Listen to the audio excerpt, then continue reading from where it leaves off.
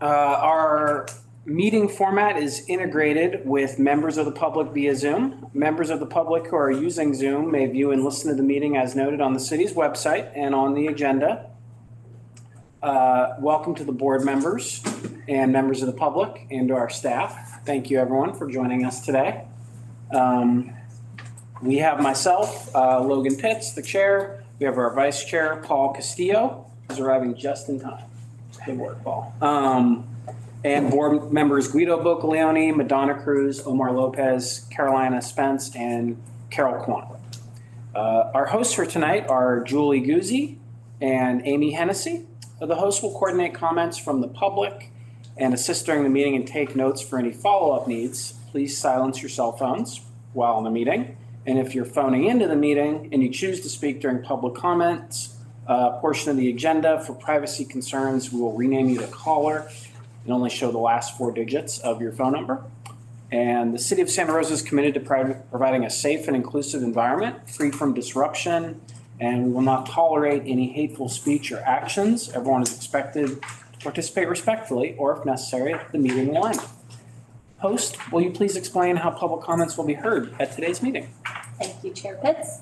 If you are attending in person, there are cards at the entrance. Please complete a separate card for each item you wish to speak on and place it in the basket. You will be called up by your name when the item has been discussed and is open for public comment. You will be asked to approach the podium and state your name for the record. After an agenda item has been presented, the chair will ask the board members for their comments or questions, and then immediately following the item will be open for public comments. If virtual hands are raised on Zoom prior to public comment, the host will lower all hands until the public comment item is open to all. Once the chair has called for public comment, those in person may raise their hand and wait to be called to the podium, even if the comment card has been completed. Those on Zoom may then raise their virtual hand, or if you have called in, dial *9 to raise your hand, and you will be called in order as they appear on the screen. Those joining by phone will be called by the last 4 digits of their phone number. The host will determine in order in which the public may comment, whether on Zoom or in person. All public comments will be heard until there are no more hands raised in person or virtually. Each public comment is limited to 3 minutes, and a courtesy timer will appear on the screen. Any email comments that were received by the deadline will have been included and uploaded to the agenda prior to the start of today's meeting. Emails received are not read into the record. Thank you, Julie. And then before I convene the meeting, I do want to welcome Julie as our new staff on the Board of Community Services. Thank you. Thanks for joining us. And I also want to thank Paul for stepping in the last 2 meetings and chairing. Thank you. Glad to have you back. Thank you. Good to be back. With that, I call this August 23rd, 2023 meeting of the Board of Community Services to order at 5:05 p.m. Host, may we have roll call, please? Please respond when I call your name. Chair Pitts. Yes. Vice Chair Castillo. Present.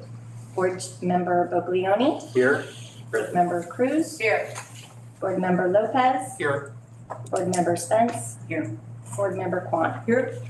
Let the record reflect that all board members are present.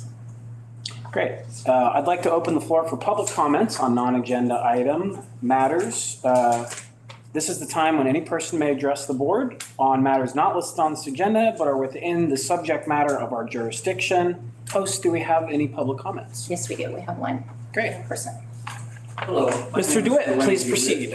I'm from Roseland, and I wanted to come today to make sure and thank some of the recreation and park staff who've been helping us at what we call the Roseland neighborhood. So over between Burbank Avenue and McMinn Avenue, and at times it can seem a bit neglected.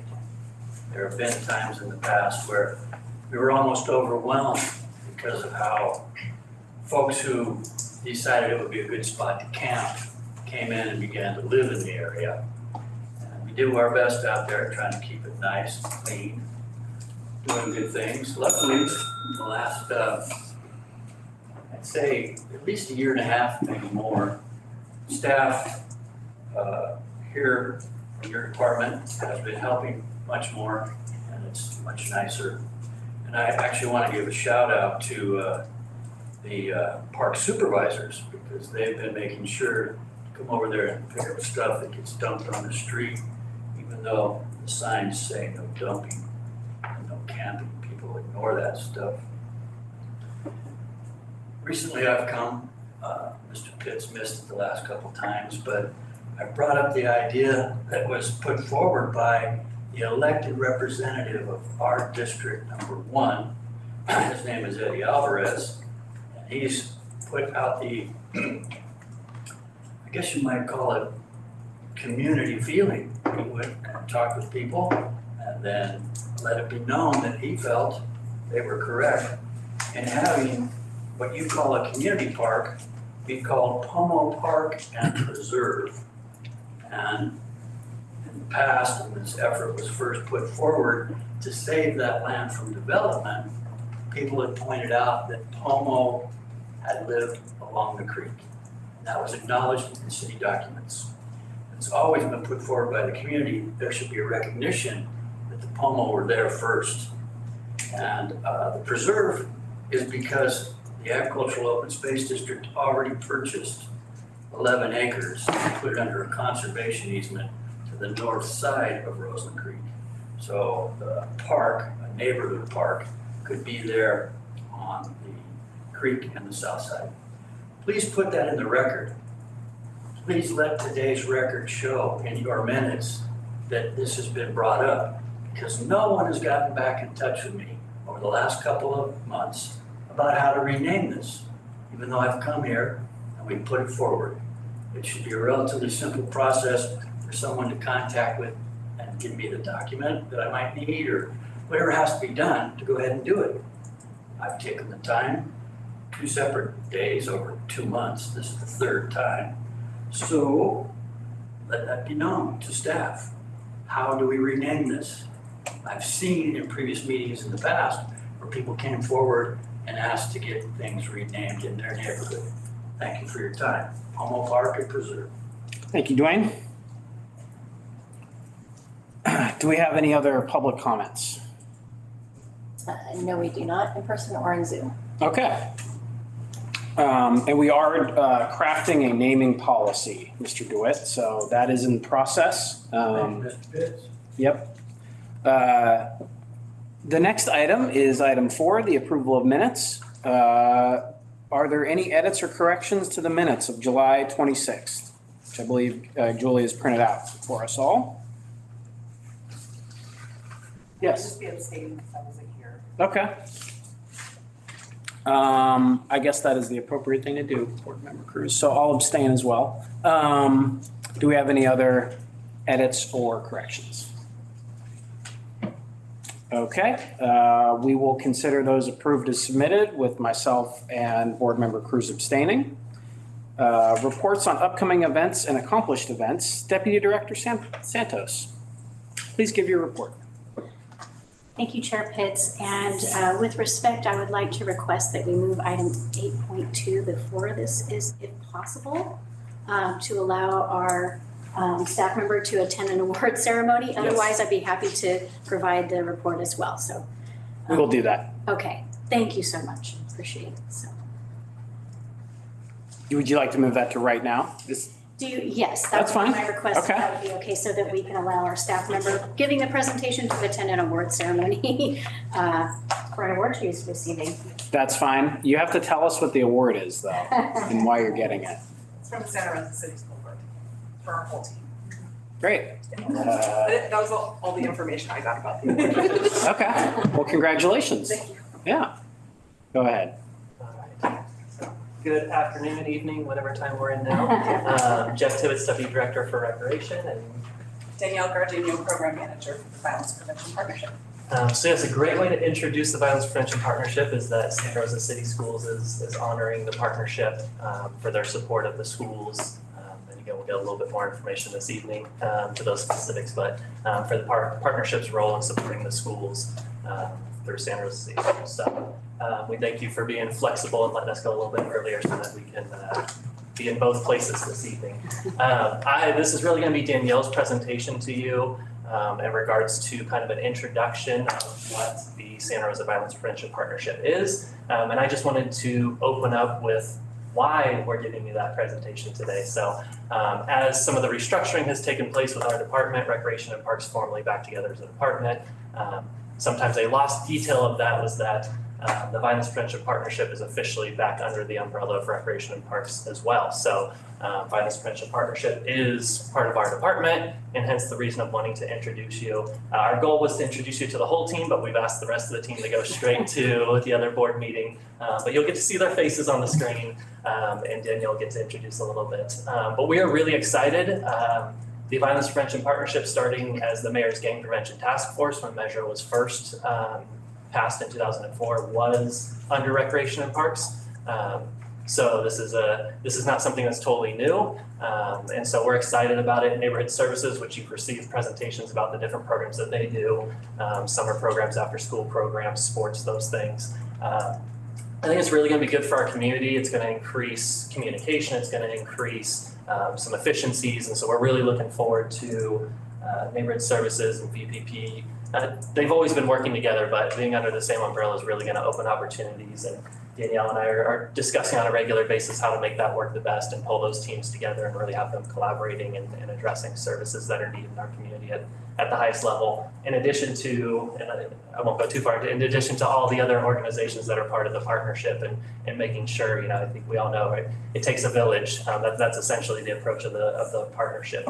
It takes a village, so bringing all those people to the same table and make sure that we're providing those services. So with that said, we just wanted to give you a little bit of an introduction of what the partnership is, let you meet the team, not in person, but let you meet the team. And we originally were going to do this as a presentation of VPP and Neighborhood Services together, but just the time frame of all the change and everything, we decided to introduce the group more first. But yeah, they'll be a part of the department that you'll be hearing more from in the future. So that, hand it over to you, Danielle. Thank you, and thank you for having me here this evening. I am excited to introduce the partnership to all of you. If you can go to the next slide, please. Oh, no. Oh, it takes a minute. She's in a different location. Okay. So just say it loudly so she can hear you. Got it, thank you. She's older. As Jeff mentioned, the partnership was originally formed as the Mayor's Gang Prevention Task Force in 2003. In 2004, a ballot measure went before the voters here in Santa Rosa called Measure O. It was public safety sales tax, providing 20% of the funding to violence prevention. Last year, 2022, voters voted to extend that tax measure, now known as Measure H, or the public safety sales tax, to 2045, with the partnership still receiving 20% of the overall pot of public safety sales tax funding. Our 20%, as you can see here on the screen, 35% of that 20% goes directly back out into the community through our Choice Grant Program, which I'll talk about in just a bit. And the remaining 65% is for funding of staff. So that includes partnership staff as well as neighborhood services staff and our operational costs for that. In addition to receiving the public safety sales tax funding for violence prevention, we also received funding from probation for one of our positions, our wraparound coordinator position, which I'll talk about in just a bit. Next slide, please. So we recently updated our mission, vision, and guiding principles through our strategic planning process. The mission of the Santa Rosa Violence Prevention Partnership is to lead, mobilize, and align our resources in our community to create a safe and healthy environment where all youth are empowered to reach their full potential and all community members thrive. Our vision is that Santa Rosa emerges as a strong, resilient, and interconnected community where all residents are safe, healthy, and thrive. And we have 6 guiding principles that we use in our work. We build safe communities. We make a commitment to equity. We commit to using a coordinated community response. We do this work using a shared responsibility model. We build trusting relationships with each other and the communities in which we serve, and we value our youth and include them in our work. Next slide, please. So now I will introduce you to our staff. Aside from myself as program manager, we have Madeline Brown, who is our current interim Choice Program Analyst. So she oversees our Choice Grant Program as well as helps me out with some grant writing.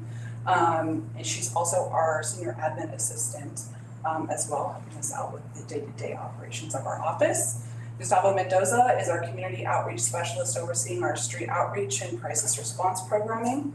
And then we have Miles Bergen, who is our community outreach specialist overseeing our communications, education, and training components. We also have 2 vacant positions currently.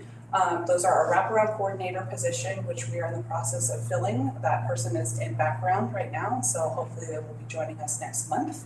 And I'll talk about the wraparound program that we have, as well as our administrative analyst position, which is the permanent position that oversees the choice program that Madeline is filling in for right now. Next slide, please. The partnership has had the same structure since the early days of the Mayor's Gang Prevention Task Force. We have an executive team, which is made up of the mayor it's actually the vice mayor, it's her designee, who is the chair of the policy team, our chief of police, our program manager, and Jeff also sits with us as well. And likely I'm not sure about how it's gonna go, maybe we get a recreation director, but that invitation will also be extended to that person as well. We have a policy team, which meetings are open to the public. We meet every other month, 3rd Wednesday of those months, so the next one is September 20th, 9 a.m. At Steel Lane Community Center. This team is a diverse set of stakeholders who all interface with the issues of youth and gang violence from different perspectives, while adding various resources to the discussion. These members provide leadership and direction by setting policies and monitoring the effectiveness of our work. We also have a steering committee of the policy team, which are select members of that team. They act as an advisory committee to provide leadership and guidance towards implementation of our strategic plan. We also have an operational team, which is our boots on the ground folks working for our variety of different partners, working directly with youth and their families out in the community. This team runs our it's considered our multidisciplinary action and referral team. So they have very specific case discussions about youth and families that need specific services and support, as well as discussing or having a community climate update and sharing amongst one another so that they can share what's happening in their sector and how they can support one another. Those meetings are closed to the public because of the case discussion component of it. It actually falls under the Welfare and Institutions Code as a closed meeting. Next slide, please. Now I'll go over just some of our current programming and efforts before I jump directly into our new updated strategic plan. Next slide, please. So as I mentioned, we have a grant program called the Choice Grant Program. We're currently in our 11th funding cycle. Current cycle 11, we fund 8 agencies at $750,000 per grant year. We just finished year 1 and started year 2 in July of this year, and the cycle runs through December of 2024. We have a variety of different programs with these different agencies, including reentry program, parent education and case management, Safe School Ambassadors program through Community Matters, Connecting Youth to Nature, mental health counseling and services, youth leadership development, and access to child care services for preschool and after school care. We also have a Choice Mini Grant program, which provides up to $5,000 to eligible agencies. It used to be kind of a catch-all for those programs that weren't funded through the larger grant, helping them with some operating costs. However, due to the current nature of violence in our community, we've shifted the focus of that mini grant program for crisis response. And so we're developing some protocols for how we evaluate those applications coming in with this shift, and funds will be used for things like temporary relocation if someone is witness to an act of violence and can be relocated to a different area, or anything like paying for access to food, access to childcare, those sorts of things. Next slide, please. We also run a variety of other programs, including our Guiding People Successfully program, which is our referral-based program. This is in partnership with the Sonoma County Probation Department.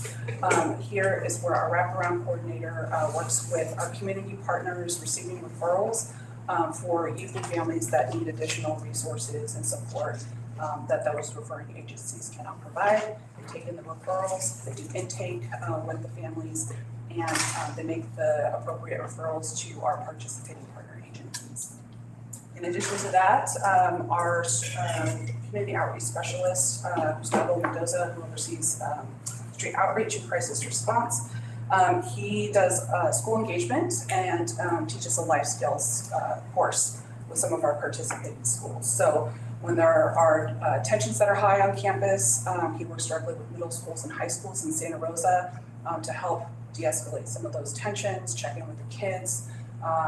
And he's only been able, because he's only one person, and has to navigate some other program areas.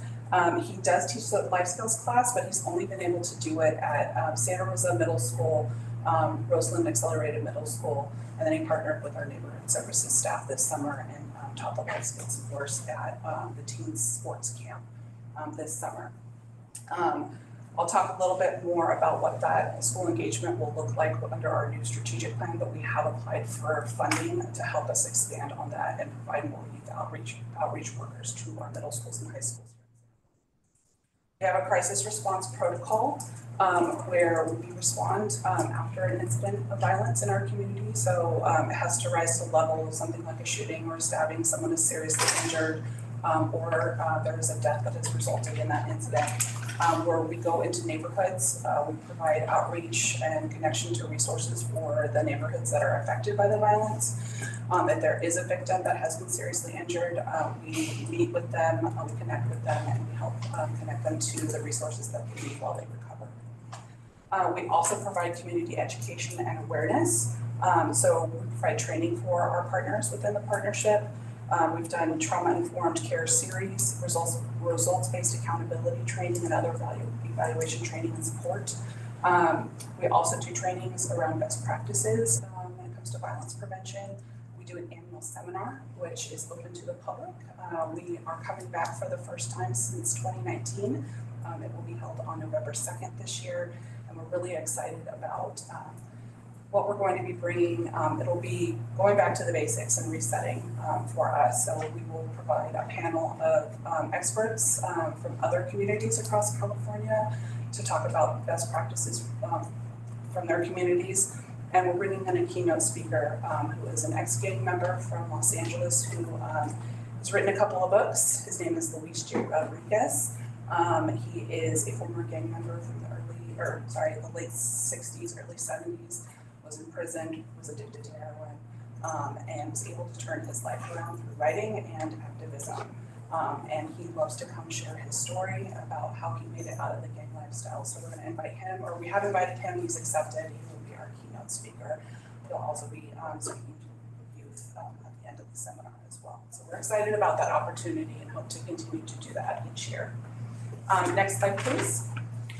So, looking ahead, we have updated our strategic plan. Our last plan was implemented in 2017 and expired in 2022.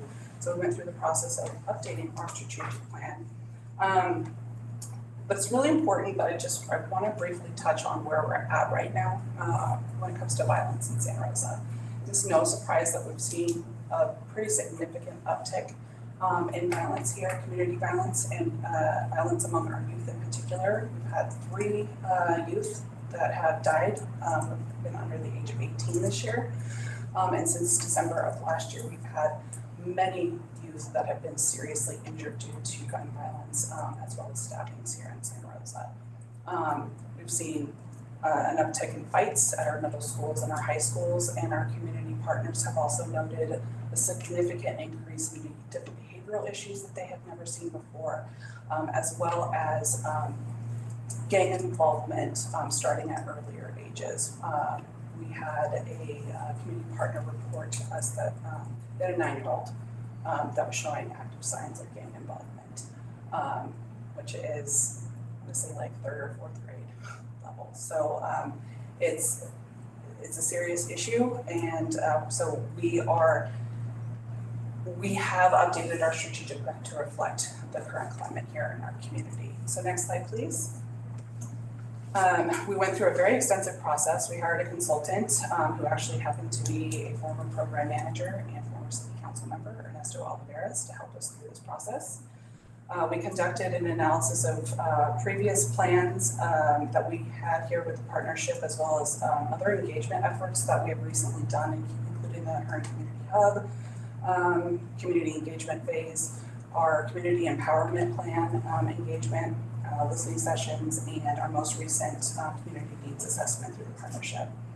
We held one-on-one interviews with former program managers and staff of the partnership, as well as members of the California Cities Violence Prevention Networks to figure out what was working for them and what was challenging for them.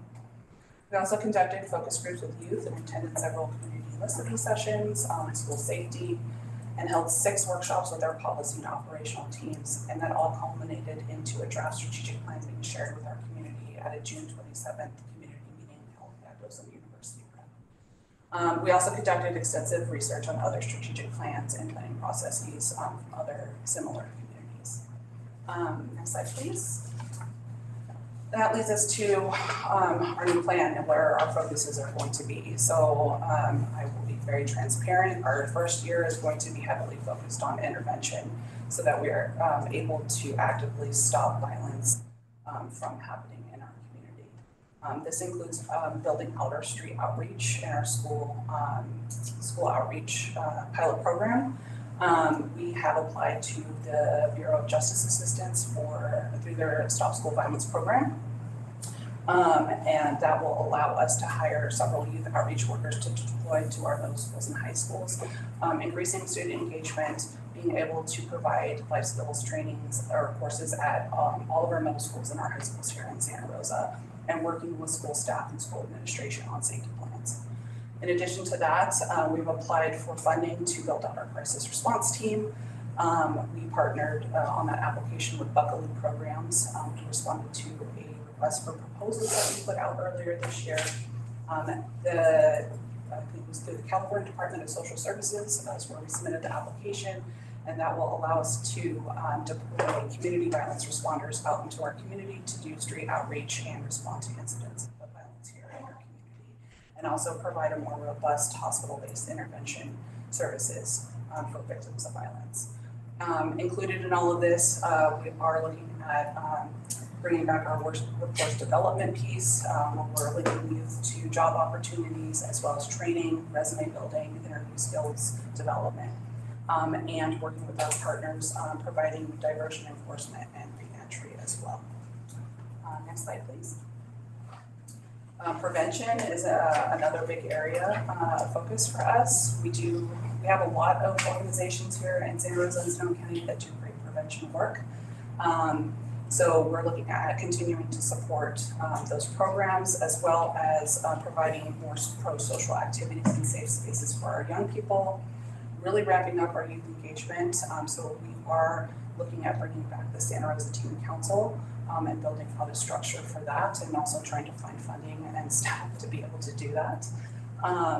Offering, again, preventative services, including mental health support, and including youth in the design of those programs.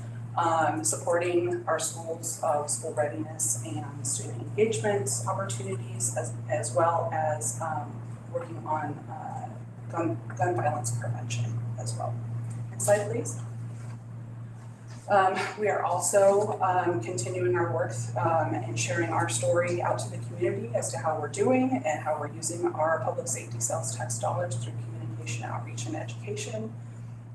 This first year, we'll be working on building a communications plan, as well as revamping and revitalizing our social media platforms. I'm also looking at doing a quarterly newsletter out to the community to keep everyone up to date on our progress with the strategic plan. And we're also looking at doing some proactive community wellness pop-up events as well in the upcoming year. I mentioned our seminar, bringing that back, and providing additional parent workshops for adults supporting youth in our community. Next slide, please. Investment is going to also be another focus for us this year. As you saw, we only received 20% of that public safety sales tax, and we're a very small team. We need more staff and more support for this work. So we'll be actively pursuing grant applications and opportunities, as well as building out our community outcomes and our shared measurements within the partnership so that we can measure what we're doing, see how we're being successful, also see where we need to make improvements that will allow us to continue to be eligible and successful in funding. And then also continuing to be fiscally responsible with our public safety sales tax dollars and the grants that we have coming in. Next slide, please. And finally, collaboration. So we will be taking a look at, we'll continue to operate the policy and operational teams. We actually used to have a third team, which was our multidisciplinary assessment and referral team, also known as MDART. We collapsed that with operational team because it made more sense to have those case discussions at the operational team where all of our boots on the ground folks were attending. So it provides more opportunity for collaboration. In addition to that, we're also looking for this first year at developing our community advisory arm of the partnership and building out a subcommittee of the policy team where we have community members, including youth, actively a part of the work that we're doing. And then also looking to the future, probably not in year one, but laying the foundation this year to start looking at how do we make our efforts regional. Violence doesn't stop at the borders of Santa Rosa, and so we need to bring in other cities and the county into this work so that we can be successful. And shared measurement, again, is making sure that we're collecting the data and that we're sharing that information out with the community and improving what we need to improve. And with that, next slide, please. That's my presentation. Thank you. How long do we have you for, Danielle? Probably like 10 more minutes. Okay, Yeah. thanks for your time. Do we have any questions from the board? Yes, I'd like to, can we give you our email address so we can get news what's going on? Absolutely. I don't have a pen on me right now though. Thank But yeah. Can you forward me the, yeah, thank you. Good, good. I'd like to be on your list. Carol and then Madonna? Thanks. First broad question, is the current situation unique to Santa Rosa, Sonoma County, California? No, we're seeing this across the country, actually. The behavioral issues are, here in Sonoma County, Santa Rosa, County, we've had the wildfires, we've had the power shutoffs, we've had the flooding, we've had COVID, we've had the social unrest in our community. All of that is compounding trauma, but other communities across California and across the nation have experienced their own incidences of trauma that continue to compound and continue to impact youth and their families. It's definitely not unique to Santa Rosa. Thank you for that. My second question is, I'm very familiar with and engaged in neighborhood services, which is kind of like your happy sibling in this, where our recreation team does this great outreach. What you're describing is much more serious than neighborhood services, and my question is, what the hell is this doing under Park and Rec, to be perfectly blunt? Does Santa Rosa have mental health services? Why isn't this in a different department? Why is this part of Park and Rec? It actually started in 2003 under Parks and Rec as part of neighborhood services to begin with. So we've actually come full circle. And if you look at other models across California and other cities, including San Jose, who were modeled after, they're all housed under recreation and parks and alongside their neighborhood services teams. The way I see it is I see neighborhood services as the prevention arm of the work that we do, and the partnership is the intervention piece. But also on top of that, the partnership isn't just our staff. The partnership is a collaboration of over 70 organizations here in Santa Rosa and Sonoma County. And so we work actively with all of our participating organizations because, again, we get a small pot of that public safety sales tax. And so we have to leverage, align, and mobilize our resources so that we're able to be effective and provide the services. And I'll just add to it, I think, especially when we use the term prevention and intervention, there's an element of prevention is the fun stuff, keep people out of trouble, and the intervention is responsive. I think if we do this right, and I think being under the same umbrella gives us the opportunity to do it better, is that intervention doesn't have to be responsive. And yes, with neighborhood services, there's so many fun stories to tell, and there's that element of what we present. There's also an element of building relationships with these families and realizing things and starting the intervention process before it's something that's in the newspaper. So that they're not just, right, I mean, it doesn't end that the kids come and play basketball. It's getting to know the families and realizing, oh, there's an older sibling that this is going on, or building those relationships and parents. And so the more we were doing on the prevention side, the more the intervention becomes proactive instead of reactive. And I think that when we are, again, I mean, there's never a point that they weren't working together, but obviously, Right. The closer you are in proximity and admission and all those things, then it's easier to do those things. So I think there's a lot of opportunity for us to address things in our community in a way that sounds positive. And we've seen it, right? I mean, the model worked. And unfortunately, in the way that our system works sometimes, it worked too well, where we had the problems that we had in the 90s and into the early 2000s that led to this. And numbers dropped a lot. We made a lot of progress. Unfortunately, because of that progress, we lost access to some of the other funding and those things that we had. Then you couple that with all these trauma resources, unable to provide resources because of COVID and those types of things.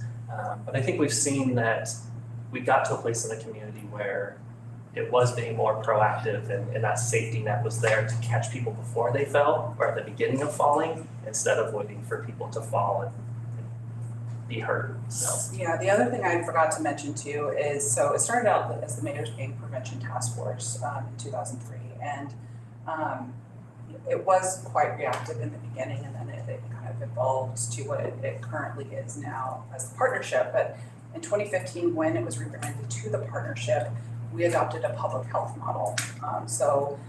Looking at any public health issue, right, that, what Jeff was just talking about, prevention, intervention. But with any public health issue, you're going to see improvements when you do really put in the effort and the funds and the resources into the issue, just like tobacco prevention. So I have a background in public health, so I always use tobacco prevention as an example. Put a lot of effort and resources and funding into tobacco prevention, and we saw the numbers of people using tobacco decrease. And then when we saw those numbers decrease, the funding, became less and less, and then the rates started going back up again. This is a public health issue, so you are going to see fluctuations with any public health program, but with violence prevention as well. This is the nature of Donna?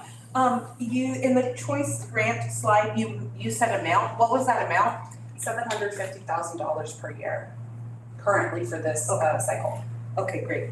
And the seminar in November 2nd, I'm really interested in attending that. Also the September 20th. The age of the youth that are getting younger and younger that you mentioned, 9 years old was one.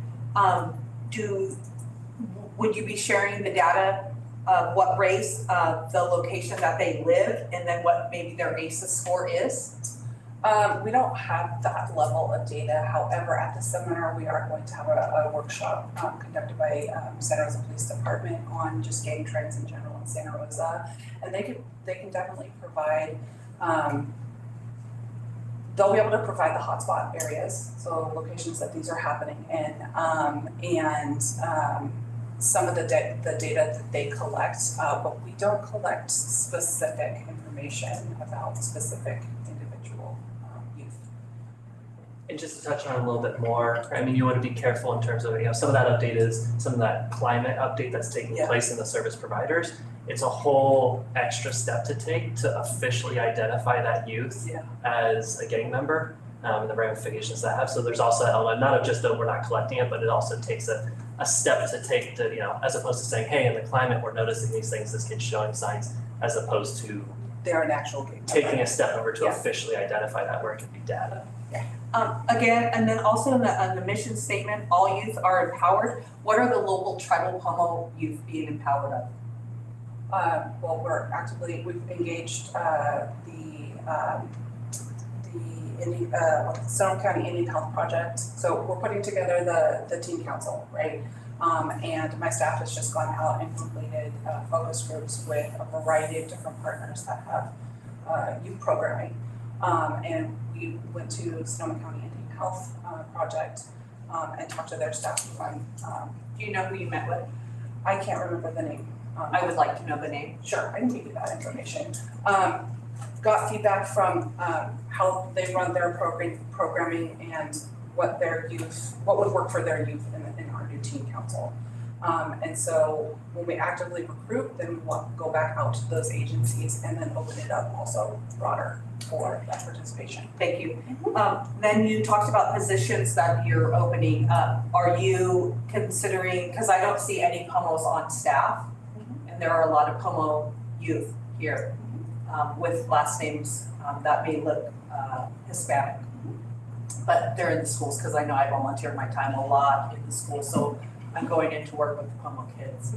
But will you be staffing somebody to go do that? I would love to, but they have to go through the HR application process, which I don't have. It's all blind all the way through until we do the interview panel. So I actually don't have access to any of that information. It's the applications that HR screens and then gets sent to us for interviews. And then just on your shared measurement on the slide for number 5, are you going to be collecting data on tribal youth? Again, we don't collect specific data on specific youth. We are looking, so we use results-based accountability for our choice grant program, however, and we are looking into modifying it and going towards what's called race-based, results-based accountability, where we're able to collect that demographic information through our choice-funded agencies. So we will be able to collect that information and see what the demographics are of the youth that we are serving through that program. My last one, I swear, and then I'll have another meeting with you because I'm not done. Sure. The choice grant program, I don't see any local Native American names there, and that's your 10 minutes. So can we continue this conversation? Absolutely. Yeah. Okay, thank you. I got a few questions for you, Danielle. I swear I'll be quick and let you escape. Good job on the regional coordination. That's great to see that happening. I used to serve on the Measure O board and helped on the campaign for Measure H. But I noticed you didn't mention the oversight board. Is that still part of your process going before them with the budget? Okay. Absolutely. Let me just give you feedback that I think you should make. I don't know if this is a public facing slideshow, but I think members of the public want to hear about that. And I can tell you from my experience that provides more support in the community for what you're doing. So just a recommendation to add it in there. And then please give the information on the November conference to Jen or to our staff. We'd love to know about that. And then just one last question. Do you have any interaction with the In Response program? Yes. Okay. So we do. We're actually modeling our crisis response team that we're modeling off of In Response. Okay. Very similar to what they're already doing with that program. Do you ever make referrals to them? Yes, we do. Okay, great. That's it. All right, go get your, They responded to one of our summer programs. Yeah. okay, great. All right. Unless we have any other pressing questions, yes, Carol? Could we ask you to come back? Of course. Okay. An annual update would be great. Sure. All right. Yeah, and like I said, we had considered neighborhood services and BPP doing this one together, but decided it'd be better just to kind of introduce the BPP team. But there's gonna be a lot more integration with that, so I think through different presentations, you'll hear more about it. Welcome to the family. Thank you. Yeah, go get your award. I will. All right, congratulations. Thank you.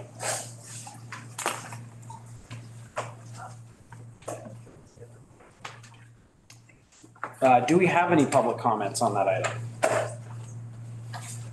No. Okay, you're standing in there, Jeff, if we did, so, but we don't, that's great. All right, so we got 8.2 off the agenda. Go back to 6 for the director update, Jen, is that your preference? Yes, that's fine. Great.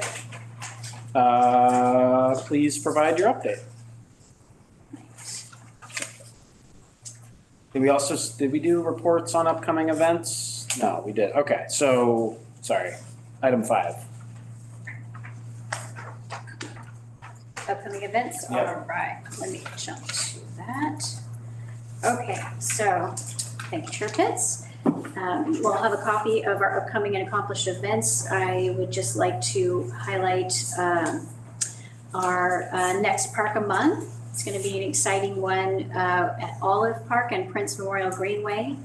We have some heavy-duty volunteers working down there already, so that's gonna be a nice one to attend on Saturday, September 2nd, 9 a.m. to 12 p.m. And should be nice to clean that area up.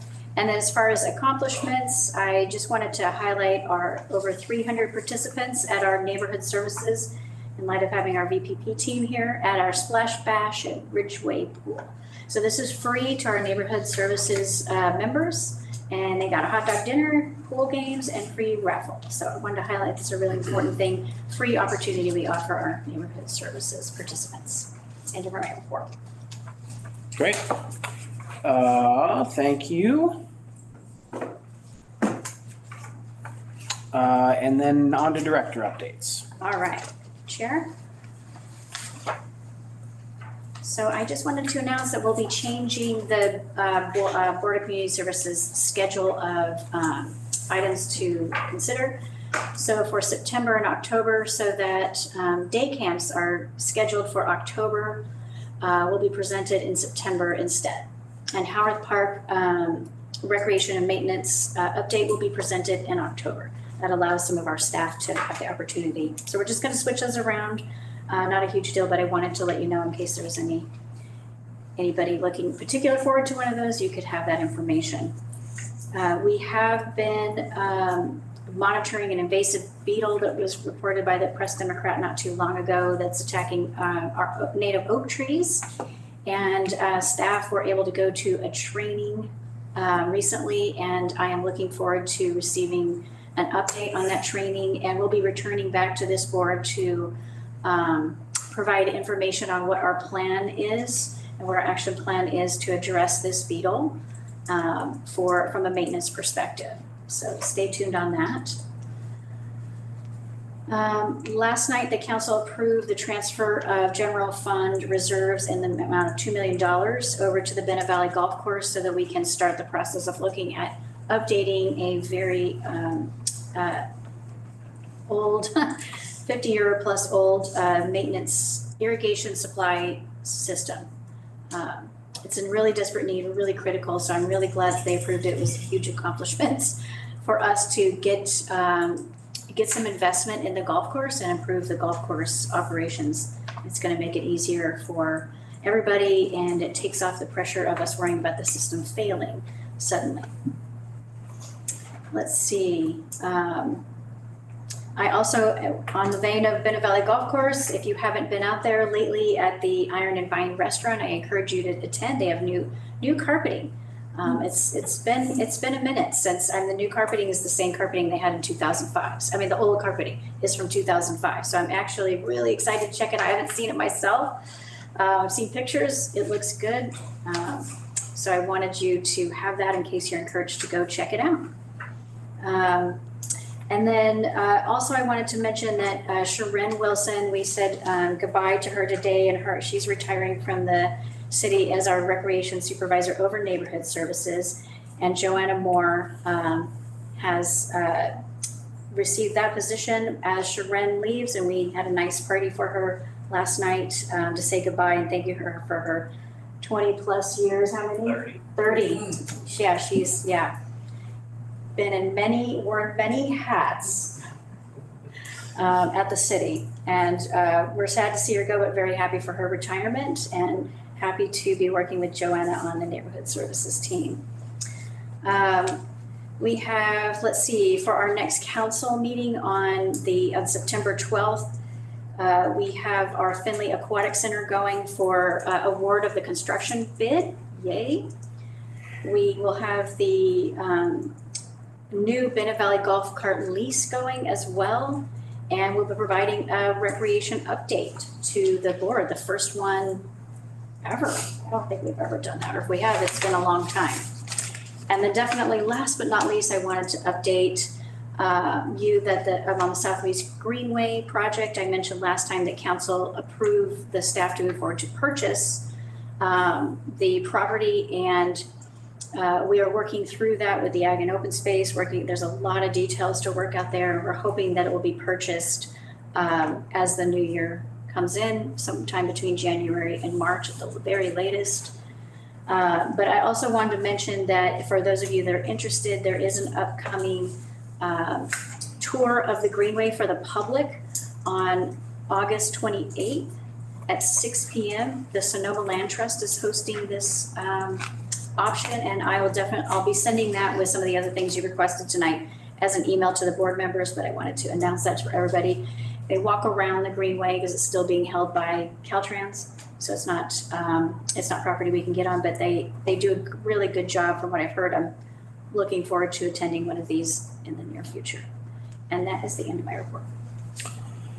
Thank you, Jen. Any questions for Jen from the board? All right, we'll move on to the reports from the board. I'll start at the other end there. Board Member Cruz, do you have any reports for this month? Can you come back to me? Sure. Okay, thank you. Board Member Spence, do you have any reports? I'm very excited to tell you that the Merit Awards are going to be happening in September, and since it'll be before our next meeting, I want to encourage you all to come. It's September the 18th. It's right here at Finley. It's a wonderful event. I can't tell you, it's very heartwarming. Bring a Kleenex.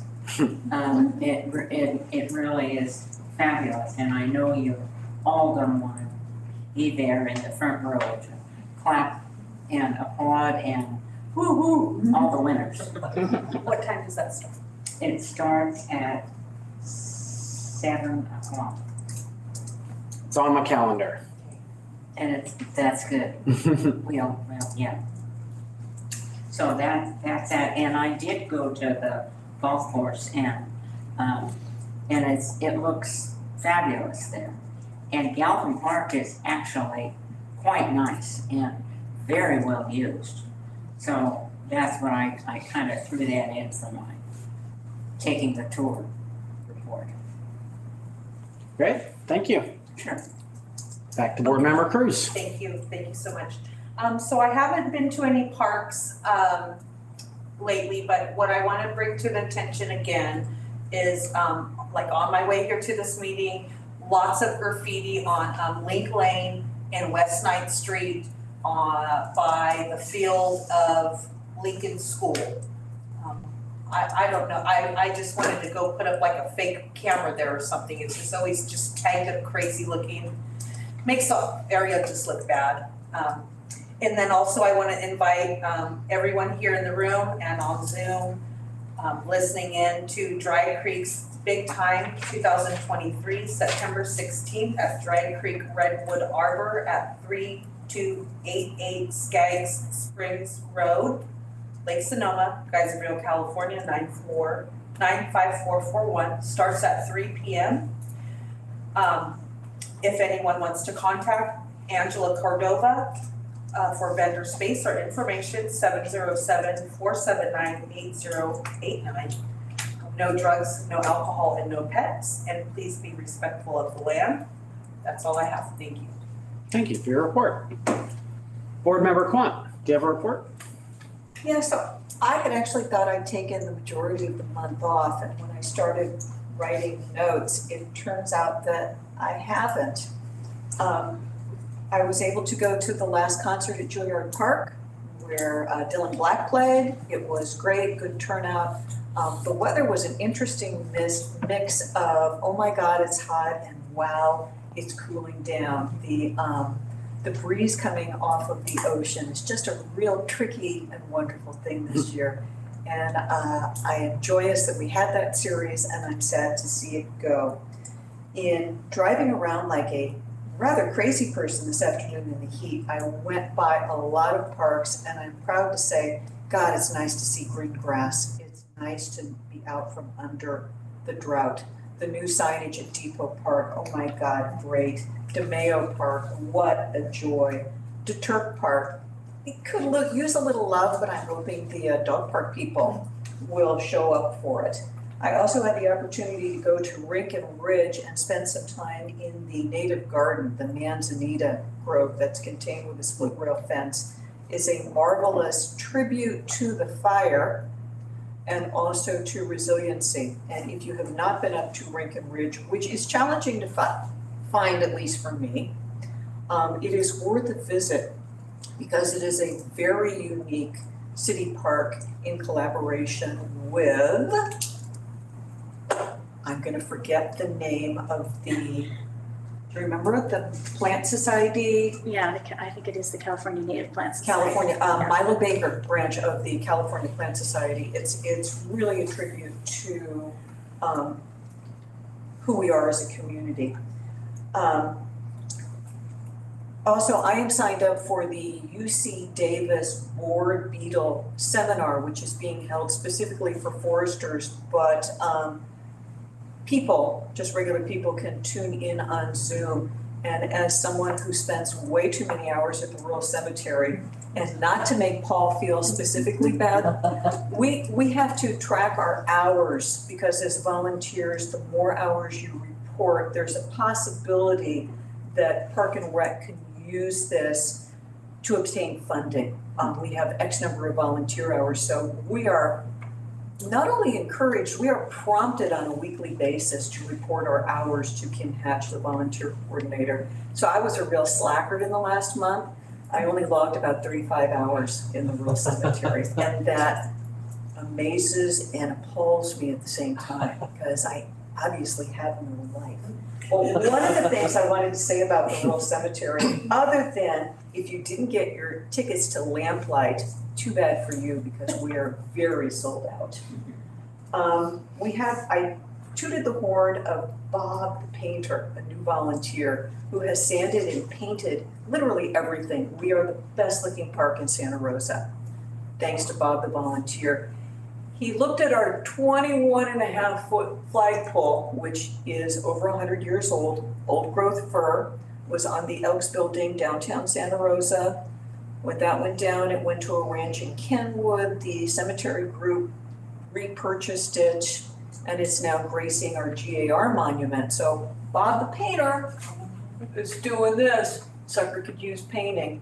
You can't do a ladder, scaffolding, that's not volunteer grade. So the volunteers of the rural cemetery got in touch with park maintenance, and through some creativity, a training session on a new member of park maintenance learned to use the boom truck at a Santa Rosa park and was able to sand and paint our flagpole. It was the most wonderful thing to see the creative partnership between a volunteer group that's working its butt off for this historic park and also park maintenance, who got a little bit creative in a very timely fashion. It was like the best of both worlds, and kudos to everybody at Park and Rec who allowed this to happen. We're also exploring an outreach to Santa Rosa City School fourth graders to come on a field trip. And it would be under the guise of California history, fourth grade, history at your feet. Welcome to the rural cemetery. Very cool. Thank you. Board Member Lopez, do you have a report? I have a very brief one. I was able to take a nice vacation to Los Angeles earlier this month to go to a concert. I will say I had a lot of fun, but it very much reminded me of what I like about Santa Rosa and its size and overall cleanliness. So it was a fun time, but I'm glad to be back. And I really also want to take this chance to thank Julie for bringing us all together. You are a new administrative assistant, and I think, is that your title? Pardon? Well, what would be your new title? I'm an administrative secretary in the recreation Secretary. department. Secretary. You did a great job herding us cats. Administrative. Administrators. I had a lot of practice for 7 years with city council, so. Yes. And I think all the cats I are think here, I'm a so. professional at that. So I really just want to thank you and the team Thank for you, your I time. appreciate that. That's it. Thanks, Omar. Board Member Bocaleone, do you have a report? Not a my report on Southwest Community Park is that it's being kept up beautifully. It's so active, and I'm just very proud of it. When I've got some other ideas that I'd like to bring up later, and what we could put in there that I've had people request, so I'll bring that up at another meeting. But I am concerned about, and want to know if we have any information on this article that was in the Press Democrat here regarding that 2-mile stretch on Highway 12 that says it's going on the east portion there that's divided between, oh gosh, I forgot the name of the road here, but it's going to be developed into a park and maybe That's what Jen was referring to earlier, the Southeast Greenway. oh, yeah. Mhm. Do we have anything further on it? I hope it never happens, because it should be a nice freeway all the way to Howard Park out there. But I think I lived in Petaluma where we had something like that, and it was annoying as heck because of the traffic behind your fence and, your backyard and so on. But it would make a beautiful, nice pathway, bike way or something, but to put up parks and noise and, I'm just curious if anything's coming up on it. Yeah, the city's been talking about it for longer than 10 years. So Yes. I will send you a lot of information and a link Good. to that so you can get up to speed for sure. And I'll be updating the board as things develop out there. Because I have some friends that live on, what is that, Hohen? It's pretty long. It goes across, I think, or along Hohen. Yeah, and I have some friends that live along there, and I told them, well, I guess they didn't see the ad in the paper, and I told them about it, and they said, no way. So, I think there's better things that can be done with that. Okay. All right, thanks for the report. Board Member Castillo.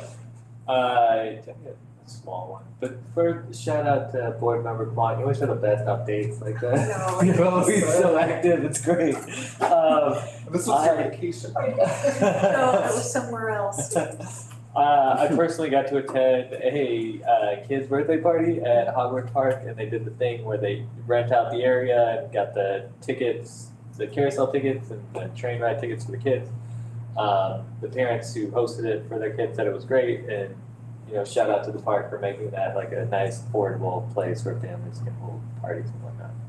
And a little train ride is fun, so shout out to that as well. All right, bringing back some childhood memories for me.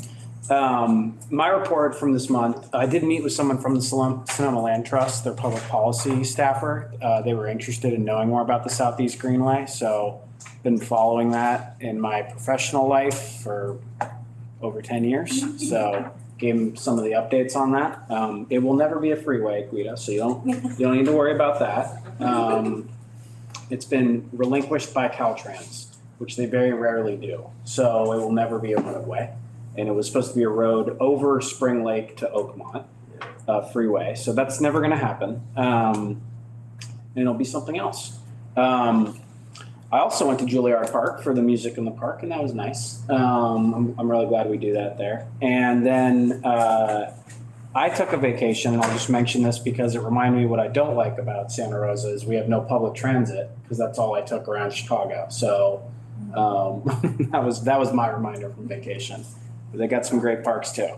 And then my new parks that I visited while on the board was 3 parks. So I kept busy on that. I went to Jennings Park, Eastside Park, and Brendan Park, all of which Brendan and Eastside are kind of in the middle of homes. So not probably something we do anymore, that sort of construction, but I'm guessing that was like surplus land or something back in the day. But anyways, they're all nestled basically within people's backyards, and you can access them from the street. But older parks and nice place to sit peacefully. So that was my report from the month.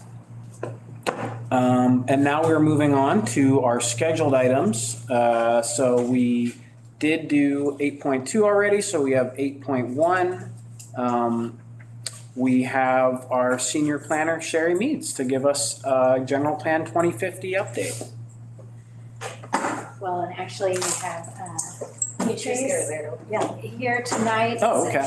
Shari, but she is a wealth of knowledge. I've been to a couple of meetings with her regarding the general plan, but I also wanted to preface her presentation tonight with a reminder to the board that park staff have been very much involved in this general plan update.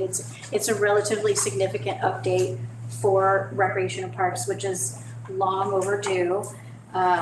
And I won't go into all of that, but I do have a map in the back of the room for those of you who are interested in looking at it that shows existing parks and proposed new parks. So that's one of the things that the general plan does, is look for where we need new parks based on, future housing and future needs, et cetera. But I will turn it over to our expert.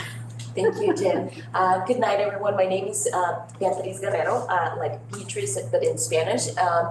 I am a senior planner in the advanced planning team, and my role is an equity and public health planner. So most of my work is focused on looking at how planning can change the quality of life of people and improve the health of our community.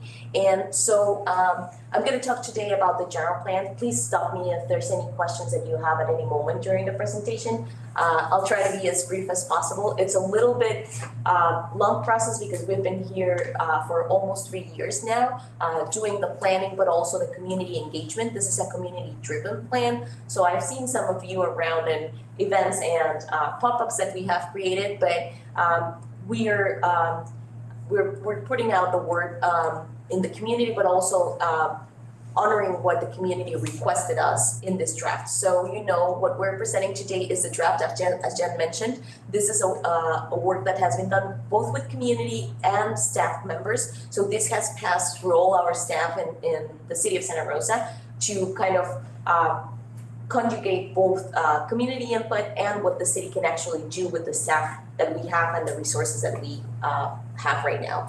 And also, due to City Council's request, it's also a visionary plan that puts out dreams on things that we don't have budget for in some cases, but that we're willing to work on to get that budget, if that makes any sense. So if we can start with the presentation, please, thank you.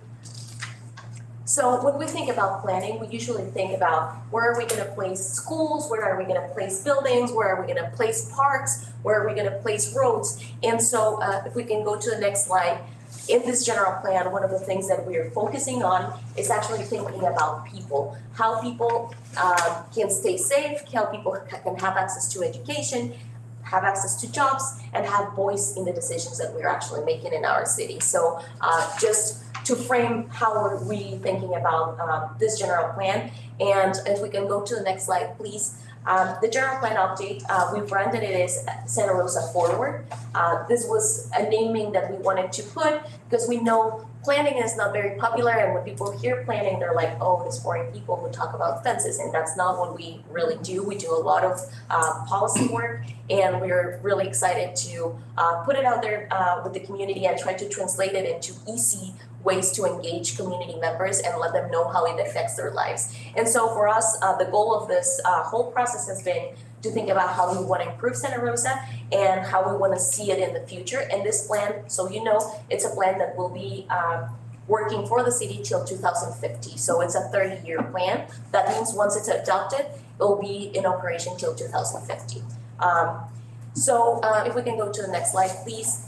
Our general plan process, for the ones who have not been engaged in the past processes, we are right now on the draft of the general plan, but to get here, we went through many processes before. The first one was creating a community involvement strategy, which meant we wanted to analyze how do we get to all our community members, all our residents, business owners, students, people who are part of the community, and then we defined how we were going to reach out to communities who are usually not engaged in planning processes, and particularly focused on 10 communities that we consider equity priority communities. And we'll talk a little bit more about that. Existing conditions analysis and a vision were created. An existing condition document, it's basically all the demographic data on parks, data about emergencies, data about fires. So this document is public and it's out on our website, santarosaforward.com. If you want to see any of these documents, they're all public and they're all accessible for community members. Yeah, you can get to them at any point. I'm gonna point them out later so you can know exactly where you can find them.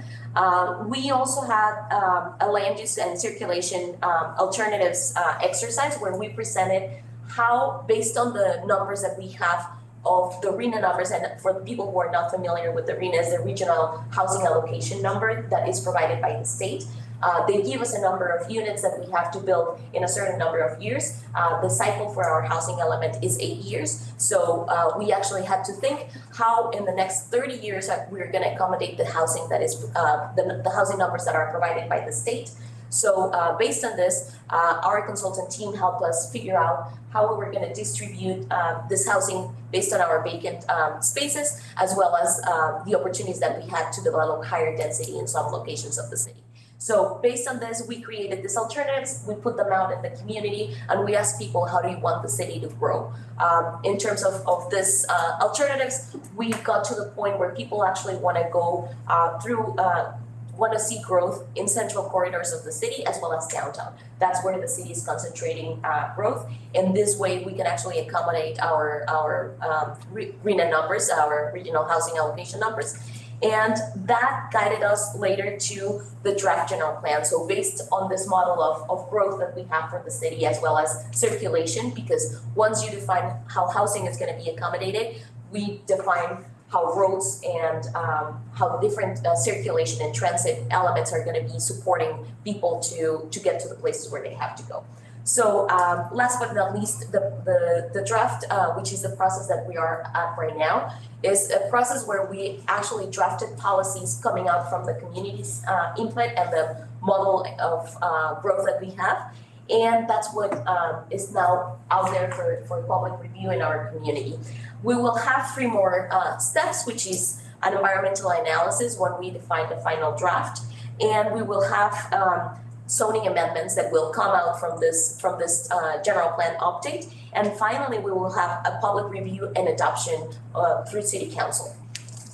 Right now, we are going through every board and commission that has any connection to general plan related matters, including this board. And we want to let you know that we've been doing a fair amount of community engagement to get to most of the residents that we can get to. And we're here to hear any other suggestions that you have for us to join. And we'll be happy to do that. If you wanna tell me now, I'm happy to take notes, but if not, we'll have time for feedback and questions.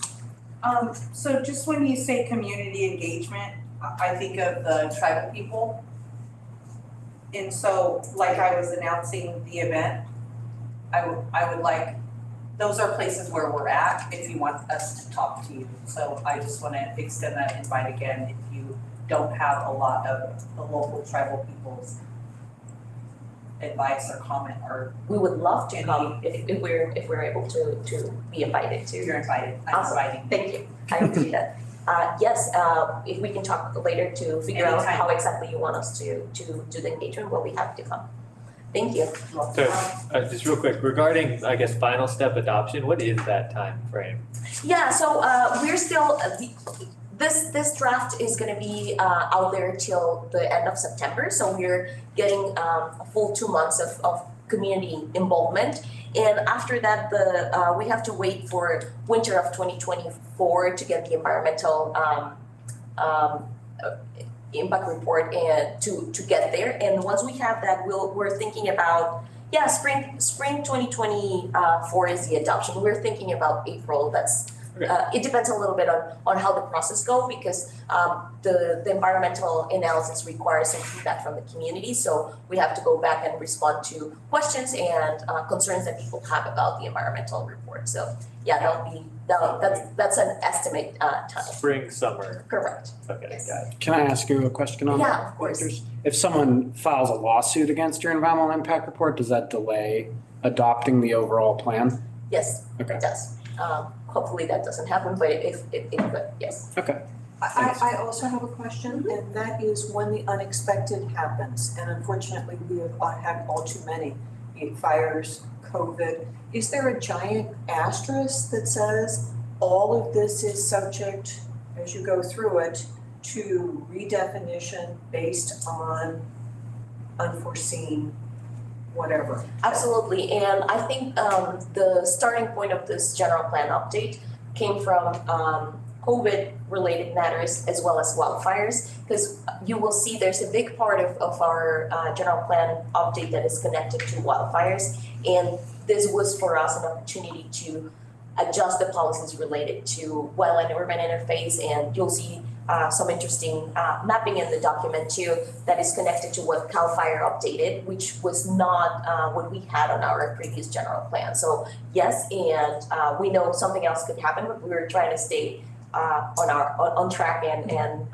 trying to follow the calendar that we currently have. In the case of the housing element, which was the first element that was approved on the general plan update, that one did have a deadline, and because it was mandated by state, but the rest of the general plan update does not. And this is just a budget and timeline that was established by the city. And I will just tack on to that. One of the things we looked at, because one of the things that's happened after the fire is we've recognized that some places that we thought were going to be one thing have now turned into something different. And it would be great to have a public park to support, the new community, the new idea that's coming there. So we looked at when you look at the map, you can see that we put parks in places, or recommending parks in places where you don't need a park right now, but if anything should change with the land use or with the type of housing that's there, we want to be ready for that, so that there is a nexus, there is a requirement for a park to be there. And when the housing element is done, one of the things we look at with parks is understanding the density. We want to make sure that we're putting parks forward based on not only geographical location, but the density of the housing. So it's really important that the housing element was done, so we understand what is coming and we could prepare and put parks where they should be based on those two things as well. So thank you, Jen. That's a really great addition. And if we can go to the next slide, please. I mentioned previously that we had a lot of reports that are out there in our website. So you can find the community involvement strategy, the existing conditions report. This is a great document if you want to play trivia or help your kids do homework. This has information related to Santa Rosa that you might not find anywhere else, and it's pretty updated. So very useful in case you want to find information connected to any type of demographic, any type of geographical information, just so you know. And I think it might be useful for the work that you guys do. The briefing book, which is basically a summary of what we found in this huge existing condition report document. We wanted to make a simple version of this for community members who don't want to read 400 pages and might just be interested in knowing the highlights. We also included in August 2021 a vision statement that was created by community members. We have to be very honest, and this community mission was built during the pandemic. So we had a really hard time doing engagement other than online and trying to do alternative ways of outreach. So we still believe there's a very strong vision, and we're satisfied with what we got, but we actually have it, so you can see it here. If we can go to the next slide, please. And we wanted to share with you because for us, this is something that is guiding the whole process of the general plan. So I'm just going to read it so community members can also hear it. Santa Rosa is a diverse, equitable, and sustainable community built on civic engagement that empowers everyone to provide and support equal and affordable opportunities to obtain good housing, education, and jobs, to enjoy vibrant cultural events and arts, and to live healthy lives in resilient neighborhoods that adapt to social and environmental change. So this is what the community built, and then what we put together after hearing the input of our community members. And if we can go to the next slide, please. And I'm gonna stop just a little to get any questions that you have about the project, so we can go a little bit deeper into the elements and the part that is more relevant for today's meeting, which is parks. The comment I'm gonna make is traffic. I think somebody is not planning right because the traffic is getting so bad around Hearn Avenue, Santa Rosa Avenue, down when you want to go to Costco, all in that area there, and south of Hearn, where they built that 500 unit that's going to be opening soon, past Smart and Final. I don't know where, if there's one car to one unit, which there probably will be two, there's going to be 1,000 cars. There's no place to park them all. There is no. They're going to be parking all over the place.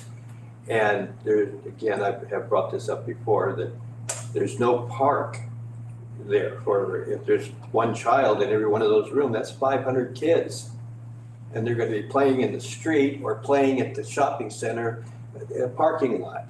And then we're going to have problems there too, because they'll be doing the wrong thing, some of them.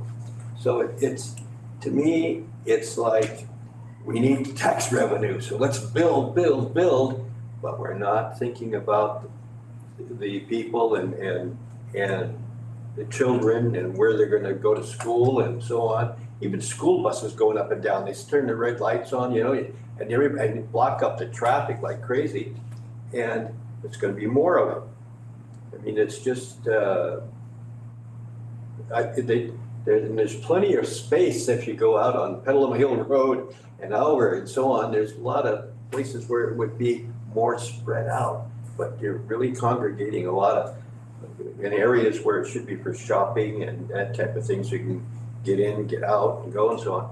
And then putting up all those buildings, those apartment complexes is just, even Santa Rosa Avenue now, they've got a big one down there on 5th or 6th, whatever it is, street, on 4th Street there. And where are those kids gonna go play? They're gonna be running back and forth across the street to the, what's that, not Juilliard, it's that park across the street there. I mean, it's just not, to me, it's not being planned right. And a lot of people are complaining. We go down Hearn Avenue and I want to go up to Santa Rosa Avenue to the Costco or someplace there. And the traffic at 3 o'clock in the afternoon is backed up to Southwest Community Park. And it takes you 15 minutes to get up to to go to the overpass. I mean, it's. Let me provide one on the Hearn Avenue one, Guido. They are improving that freeway overcrossing. So the city just got funding to improve that and make it a lot better. That is something Councilmember Alvarez helped do. So Right. That is on that. Maybe Beatrice, if It you could. should have been started before when they knew this was gonna happen. Okay. They wait until after and then everything's jammed up and then finally. Maybe explain that idea of planning around corridors and how that's gonna work. Yeah. Yeah, and I think I want to explain a fair amount of the questions that we had, because I think we had traffic, we had parks, we had kids. In relationship to traffic, I think one of the main things that we want to do with this plan, and this is connected also with climate change, is get people out of their cars. And I know this is difficult because of how transit is right now, but it's kind of like the chicken and the egg. We need density to get transit to be able to operate in our corridors. So I agree 100%. But with the transit, please try, when they put it in, please try to provide a place where they can pull off the traffic, where they load and unload instead of out in the middle of their four ways going and everybody's got to stop behind them. And then everybody's trying to get around them. They really need to pull over. And this is I mean, we do have on Stony Point, a few good spots there, and they need to do more of that. welcome Vegas to the Transportation and Public Works team for sure. And in relationship to that, we also are thinking, and I'll put a map after we pass the questions.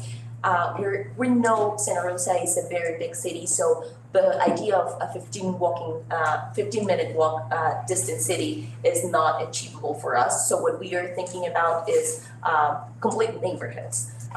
Complete areas where people can actually get access to services, schools, and different opportunities of jobs in the same location of housing. And this is an idea that has been pushed by other cities and other states.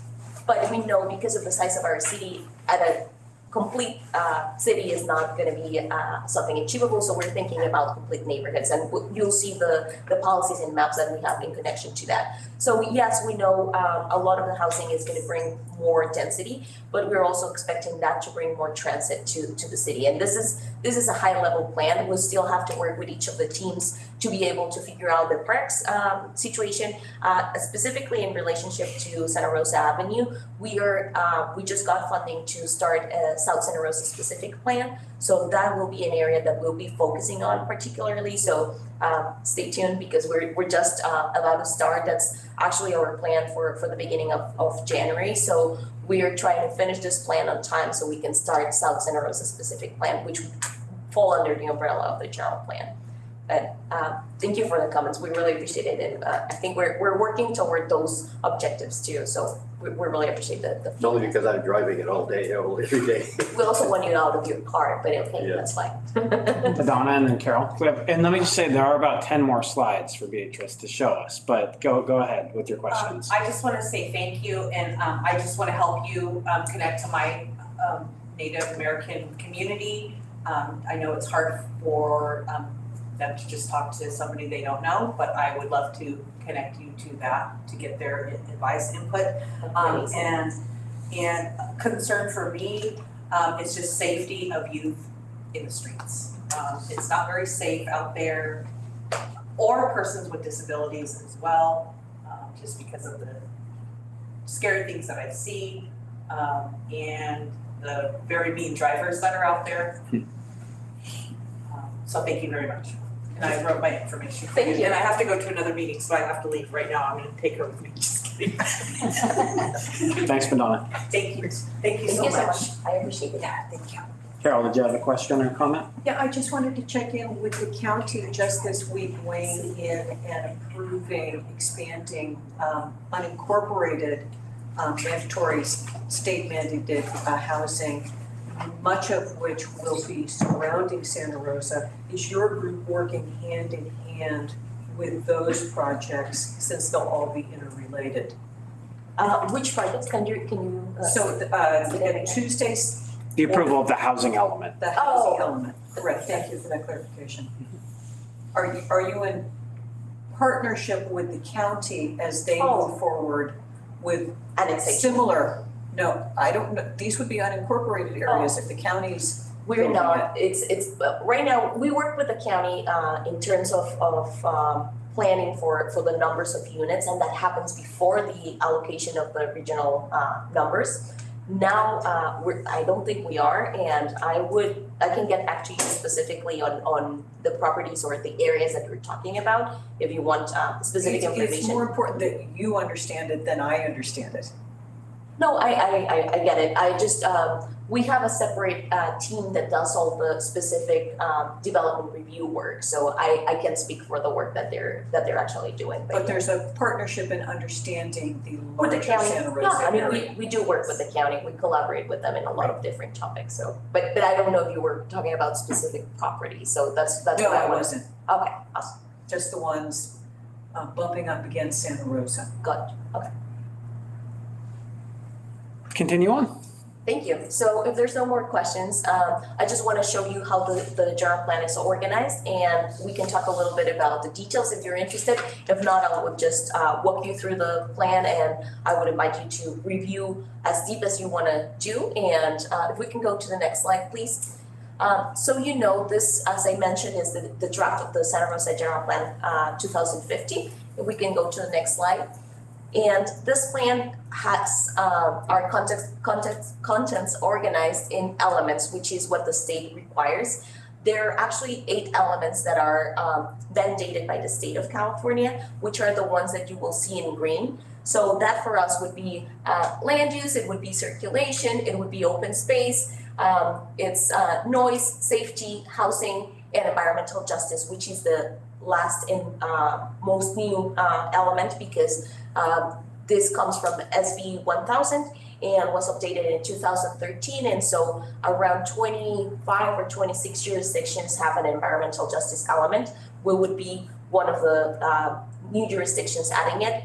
The requirement for this element is that anytime that you update more than 2 elements, you actually have to create an environmental justice element. So this new plan includes this element now. And you will see that we added other elements that community members requested or that our staff was interested in including, which actually includes parks, because parks was something that is not mandated but by the state, but that we actually wanted to include it, that was important for our team. So our plan is organized in goals, then policies, and then actions. So this is the 3 levels of planning that the city has. The general plan, as I mentioned before, is a general plan, so we don't have specific details in here. This is just policy that mandates the rest of the city actions and decisions. So when you think about it, if you want to see very specific things in here, this is not the right place for that. But when you review the policies, just think about how decision makers and how city council makes decisions, and if this would be a guide that you would like to have for them, and if there's anything that you would add or like to take away from here. If we can go to the next slide, please. So this is our equity priority areas. If you are familiar with Plan Bay Area 2050, what we got from them is 2 variables that are really relevant for them in terms of where are we prioritizing our investment in terms of infrastructure, and these are areas that were redlined. I'm sure you're familiar with this term, but if you're not, those are areas that were underinvested because of the lack of government support and the lack of loans provided by the state to have property owners in those areas. So there's 2 variables that create this layer of the mapping. One is the lowest income census blocks in the county, and the second is the areas with the highest concentration of people of color. So those are the census tracts. Additionally, we added one more layer, which is the Calamari screen layer, which means the areas that are most highly polluted in the state. This is the 75th percentile of pollution in California, and we have those. We have 2, and those are in the Southwest community area. That map was created with the purpose of identifying specific policies that we want to prioritize in these particular locations, including thinking about how we allocate budget in terms of improving infrastructure, which means also bike lanes, sidewalks, and parks. If we can go to the next slide, please. The other layer that we created is called areas of change, and this is connected to the conversation that we were having before in relationship to how we create complete neighborhoods. And so these are the areas where community members and planning staff in the city identify areas that require creating additional services, additional housing, additional infrastructure. Each area has different needs, but we want to create areas in this spaces where people can actually walk and bike or just go around without having to use a car and use transit too, and be able to get access to all the things that they need on a daily basis. So you can see we have plenty of areas, but they're mostly focused on the central corridors of the city. The only one that might not be in that space is actually Oakland. They actually want to create a mixed use area where they can actually have access to services too. So if we can go to the next slide, please. Just so you know what is the content of the general plan, we have the land use and economic development. The change in this element was actually integrating land use and economic development, because we know that jobs and access to jobs is very connected to housing, and we want to create this connection. So that's how we shifted this element. And there's a lot of new things in here, including the addition of community gardens on every land use, as well as having access to more mobile businesses and having new spaces to let people be creative about how they do business in the city. So if we can go to the next slide, please. And I'm being very general because I know we have a lot of slides, and I want to respect the time that we have allocated for this presentation. You're doing great. Thank you, I appreciate that. We have the circulation, open space, conservation, and green gas reduction element. This is a huge element. It has a lot of policy included. Open space, that is a little bit connected to parks, but I wouldn't say this is the core of our interest for the meeting of today. However, one of the important things to know is that we have a greenhouse gas reduction strategy included in this general plan. So all the actions that we used to have separately are now included in this plan, because for us it's something that has to be intersecting with all the actions that the city is doing. So if we can go to the next slide, please. We have an additional element that is focused on urban design, historic preservation, arts and culture. This is something that we thought was extremely relevant because the community feels very proud of the things that Santa Rosa has in terms of arts and culture, as well as historic preservation. So this is basically focusing on those topics. If we can go to the next slide, please.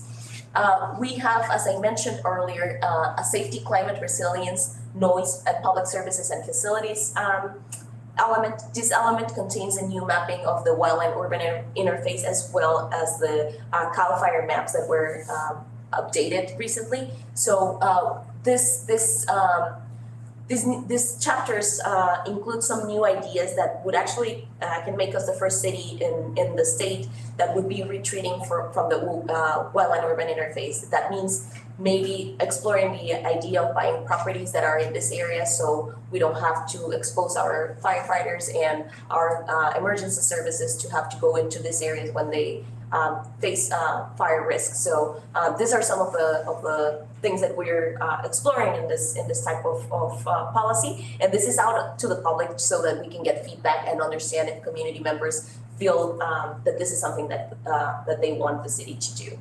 If we can go to the next slide. The last, but I think the most important for today's meeting, is the health equity and environmental justice element. This is where you will find parks. If we can go to the previous one, sorry about that. Oh, okay, I guess we don't have it in here. I apologize for that. I do have it in my printed version, but number 6 is health equity and environmental justice. And since we don't have it here, I just want to tell you what is included in here. As you probably know, we have a partnership with Kaiser Permanente, and this grant that was provided to the city of Santa Rosa was actually provided for us to intersect a health policy for the whole city. And what we decided was that we were going to create a health element connected to our environmental justice element, since these two topics are extremely connected, since pollution and built environment are actually very relevant social determinants of health for our community. So we joined these 3 topics, and we thought equity was actually pretty connected, because as you can see, the areas that are low income and that are majority people of color are actually the areas in the city that are most disinvested. So this is heritage of previous policies that happened throughout the 30s and the 70s, and that we're being inherited with, but that we actually want to change, and that we actually want to create policy to shift to a better place. And so that's what this element has. And to some of the questions that were asked before, I also want to mention that we have a violence prevention part on the general plan, as well as the parks chapter and goal that is including 16 policies connected to parks. So that's basically the general description of what is included in the general plan. I hope this catches your attention and makes you want to go deeper and explore what the policies are in here, because there are plenty, and I don't think we have enough time to review all of them. But just so you know, we have a survey going on and a QR code that gets us to a bilingual survey that can be responded by community members if they don't want to read the whole plan, but want to give us their opinion on the main policies that we think are the most controversial ones, including the ones that I've mentioned before. But for example, banning drive-throughs, which is something that is connected to our climate action plan, as well as reducing our emissions and accomplishing other purposes in terms of reducing our vehicle miles traveled. So you can provide feedback through this process. We are also hosting workshops. We have hosted 2. We are hosting one on each quarter of the city. We still have 2 more left. One is going to be on the 30th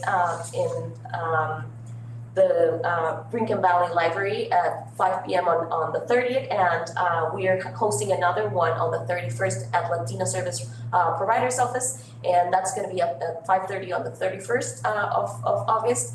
After that, we're hosting an online open house, which would be on September 13th, and we're popping out, with our maps and all our surveys and all the documents that you just saw today on the screen, in all of the community events that we get from our city, from our community partners, and we're trying to be out there because we know people usually don't come to boards or city council or commissions, so we're trying to literally go everywhere. We've done we have planned more than 30 events where we're attending and providing information to people. We're hosting 6 events ourselves, and we have planned more than 15 pop-ups around the city in the next couple of weeks. So if you have any other invitations besides the ones that I got from board member Rosa, I'll be very happy to take your requests and try to figure out if we can make it to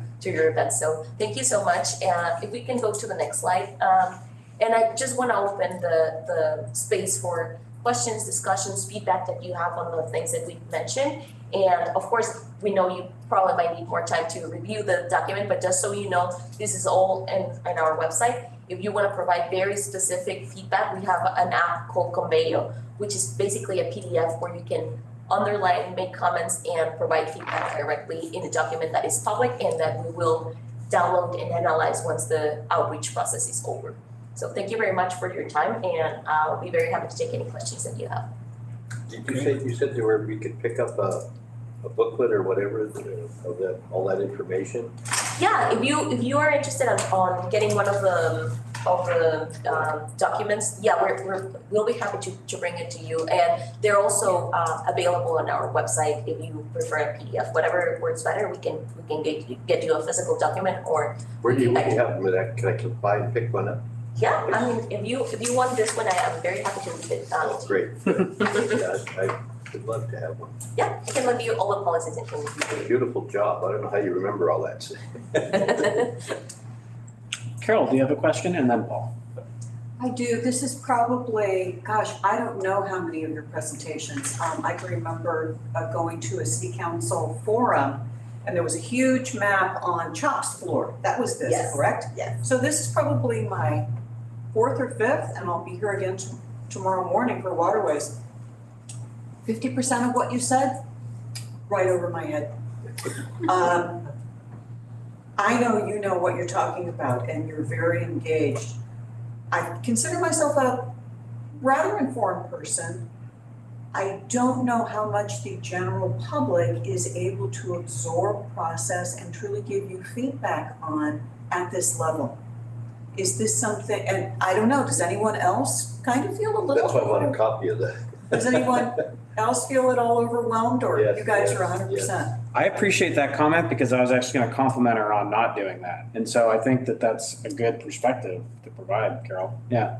And there are some simple things, like I was looking at slide 11, which is a map.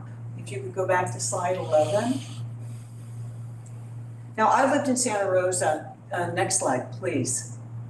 I've lived in Santa Rosa pretty much my whole life.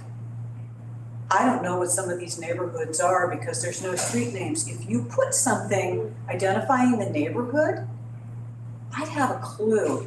Think you know what you're talking about. The people who live in Santa Rosa don't have this level of knowledge that you do, and you want to inform us. You have to, I worked in the textbook industry for college level. Writers were told to write at the 8th grade level for college students because that was something they could absorb. You're conducting a master's class. I'm in junior high school. I appreciate very much the comment, and if 50% of the information actually stayed in, I feel very grateful. I was thinking because we know this is very overwhelming, and I totally understand what you're saying. And we've been doing a lot of efforts at different levels to have different types of conversations. I actually brought one of the samples of things that we have been doing. So this is for kids that are in elementary school, and we got this bilingual books, coloring books from one of our local artists. This is a partnership where we actually explain to kids like what planning is like, and kind of try to involve them, asking them what they like about their neighborhood, you know. So you're totally right, and we're trying to make different efforts. So we have another partnership with artists who are helping us do trainings in poetry and kind of like getting input through that way. So we have different levels of engagement for different groups of people, and the survey that we have is kind of like a very simple survey where you don't have to read anything, but you can provide your opinion about like the most relevant policies. And the problem with the general plan amount of information is that we're mandated by state of the things that we have to include. So we do our best effort to try to explain the things that are key for community members. There's some others that are just state requirements that we absolutely have to comply with, and they're hard to bring down to earth in some ways, even for planners. So I just want to be very, very honest. But yeah, you're totally right. And if you think, arranging the street names, and you will see it when we bring the huge maps, it's way easier to see it. In a screen, it's just like really hard to do it. But just so you know, if you go into our electronic documents, you can zoom in as much as you can, and you'll see the names of the streets, because the quality of our mapping is pretty good. So I hope that helps in terms of looking at it, not printed. I've tried to fill out the survey at least twice already. I've given up in frustration both times. It is so daunting, the level of reflection you want me to do that is so above my pay grade. I do not feel not intelligent. I do not feel equipped to weigh in with any kind of, not even authority, with a usable comment. I've given up because I've been overwhelmed. And maybe that's because I want to do a really good job. Thanks for the feedback. And if you want us to chat and have a conversation like with more detail about what things you would like to like adjust, we will be happy to do that. Has anyone else made that kind of comment, that this is overwhelming for the lay person? I think we have done a lot of surveys with communities, so we are there to explain exactly the changes that are coming out from the general plan. We're kind of doing a guided survey, and for some people, we just leave it there. But when we do the pop-ups and we went out with the community, we bring our tablets and we have conversations with people, show the maps around, and have like a more interactive survey fill-in, if that makes any sense. So, yeah, but if you want to do that with us, we'll be very happy to do it. I'll see you in the morning. Sounds good. Well, and park staff will be at the other meetings that are, not the pop-ups or specifically at The other open meetings, but houses. the open houses, thank you. We'll be there as well. We bring our map, we're there for questions to really drill down. Got a lot of information. It is daunting, I appreciate it, but the takeaway is that this is the document that we rely on heavily when we do anything in parks and recreation. So this is the time to dig in, and even if you just want to tell us or Beatrice or something, we can pass along information about things that you've been thinking of, that would be great. And we can help determine if it's something that needs to go to the general plan or maybe something for a future specific plan as well. We'll do our best to help as much as you want, but I completely agree with you. It can be really daunting to look at everything all at once. But we appreciate your comment. Yes. We really do, and this is absolutely something that we've tried, and it's something that we have in mind. So we're there with you, and we want to do better. So if you have any ideas on how we can do better, we're very happy to hear them and work with you.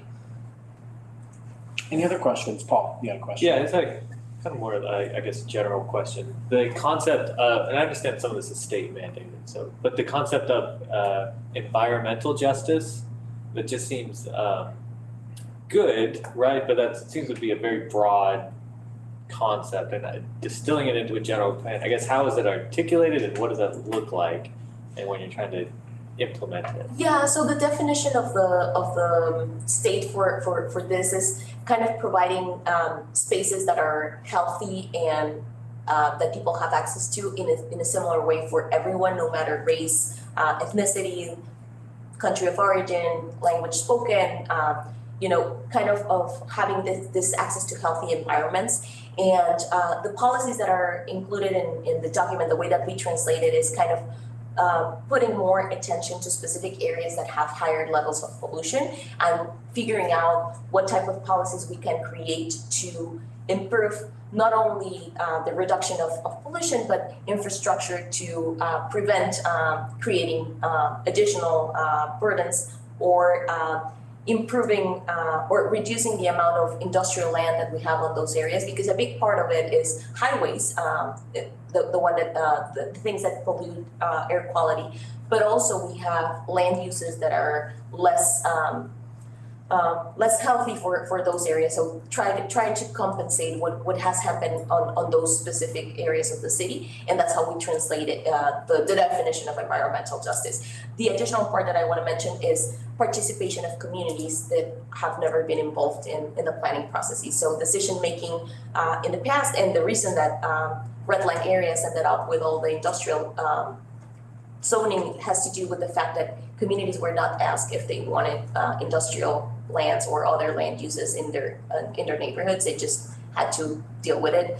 And I think a big part of this is involving communities who live in those areas that are already overburdened by different pollution indicators to be part of the conversation about how they want this to be changed. And so community engagement is a huge part of the part that we are including on environmental justice. I hope that answered the question. I don't know if it did. No, it really does, and then it just raises a host of other questions, right? Because if you remove the industrial areas, it's like, well, where are these jobs? Like, exactly, we're not trying. That community typically works in those industrial fields. The idea is to figure out where you place housing and where you place industrial areas, and how you can, for example, one of the policies that we have is separating housing 300 feet from the highway, or doing additional measures to prevent the bad air quality entering into the housing. So there's different ways where we can find a middle point where we don't take away jobs, but we also have the health of the community protected in a different way. That's very tough. And parks is a really good measure, and that's why they're included in environmental justice. Because there's this whole idea about the amount of park space that you need per capita to have a healthy environment. So that's what we're working with in terms of parks too. So yeah, this is why this is a great space for us to have this conversation too. But thank you for the question. Any other questions from the board?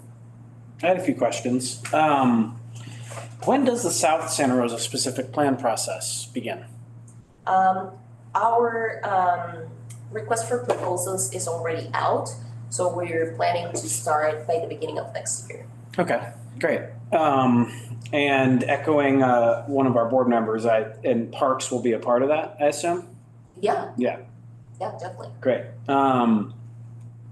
This is kind of more general. I didn't know this. Has Parks always been a part of the public health component of a plan, of a general plan, or is that a newer So section? Health is not a mandated element. It's an element that we decided to include because it was complementary to environmental justice and equity. Other cities have it there. It's kind of something very new. As I mentioned, there's around probably less jurisdictions that have a health element. So we would be one of the few ones getting this element in there. Parks has been in some of them, I would say.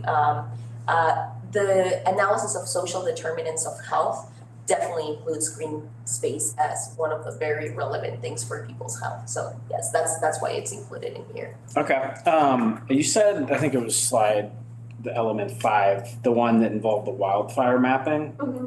The CAL FIRE maps you referred to, I don't think those have been finalized yet. Is that? They haven't been finalized, but we're including the wildland urban interface maps, which are the similar maps, just we're missing the newest CAL FIRE maps, but they will be included and updated once they're finalized. Okay, and maybe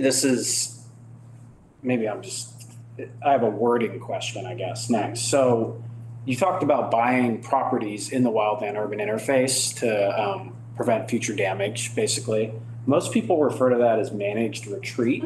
Yeah, do you use that term in there? Yes. Okay, I just didn't use it here, so got it. I was trying to be better in my wording. Could you give an example of one of those properties? Because that was part of the, right over my head. No, I can't, because this is just something that we're gonna explore. This is a policy to try to figure out if we can do this work and how community feels about it, so we don't have any properties Could you make up selected. an example of what it would be? Yeah, Oakmont is one of the examples because that area is specifically on the wetland urban interface, Did so. you say Oakmont? Okay. Thank you. Well, I encourage you to continue that work. That'll be very difficult politically and in the public, but That's what we wanna hear from the community, so. yeah, good. That's great. Good luck. Okay.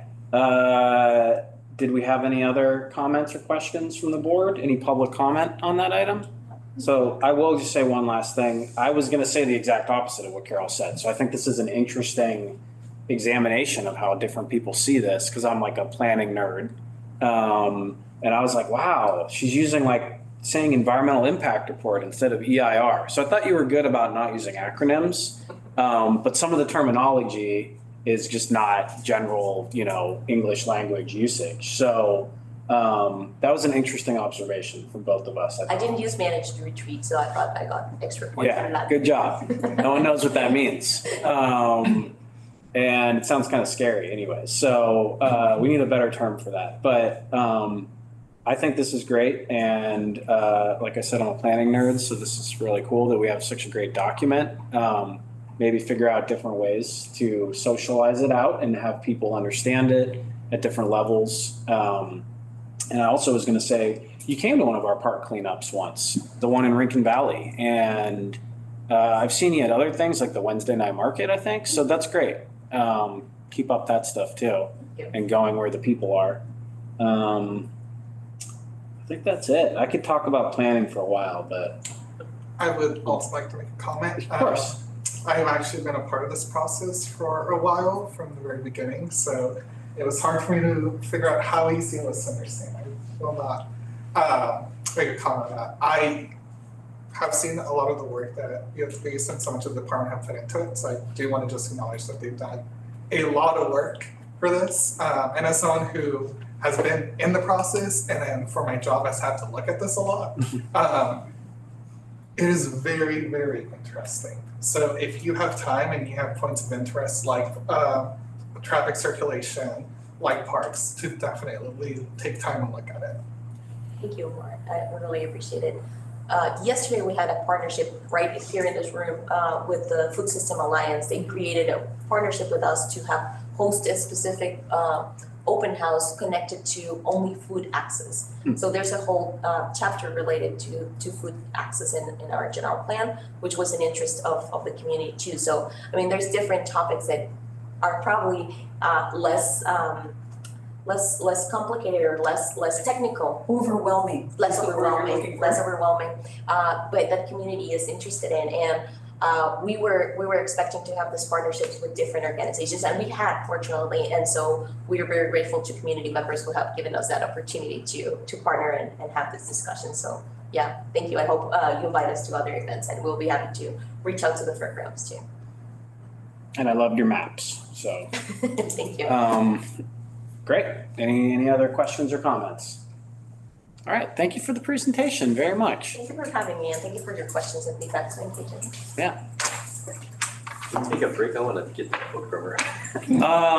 We're almost at the end, but if you could give that to the staff. Do you need a break, Guido? No, Okay, we're almost done, don't worry. We'll be done in a few minutes. Jen's got it for you. And they give those out too in the community. Like at their booths, they have it the Wednesday. I have one that I got from one of their booths. So, yeah, they're out there, but we have one for you, so. Great. We will move on to agenda item 9, committee reports. Update from the mayor's lunch. Well, that's happening tomorrow for the first time in 2023. So They're taking you. yeah, not taking me anywhere, going to City Hall, sadly, but I think it was Julie who got the good food last time, yeah. Yeah. So hopefully we get good. What's your lunch? I'll come. Last time we had Indian food, that was great. That was better than just sandwiches. Nothing against 4th Street Deli. Hopefully we have something great again. I hope so. I would like to have the report back. Okay, I'll provide that at the next meeting. So just as a reminder for folks, that's all the board chairs come together and meet with the mayor once a month. Mayor Rogers hasn't convened it yet, so we're looking forward to doing that with her tomorrow. 9.2, Santa Rosa Waterways Advisory Committee. Carol, is there any update for that? There was a field trip last month out to Colgan Reach. I'm gonna say 2, which was fascinating because it seems like every time I blink, Southwest Santa Rosa has expanded yet again. It seems like only yesterday LCO High School was an island unto itself. It is no longer an island.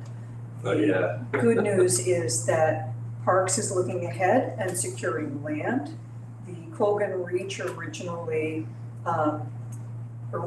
was a creek which was channelized, which is returning to a creek, and it is now being managed for the 100-year flood rather than the 50-year flood.